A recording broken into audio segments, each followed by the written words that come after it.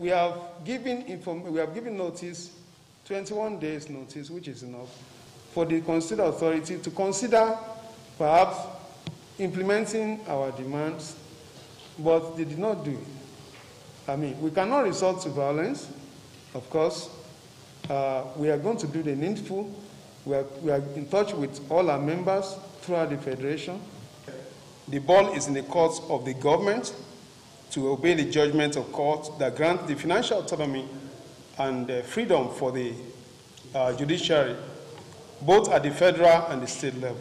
The Minister of Labour and Productivity, with due respect, has called us and gave us hope that there will be a meeting yesterday, and it was cancelled. It's sending wrong signal. That action is sending wrong signal to us and the public as well, that maybe the negotiation and discussion has broken down.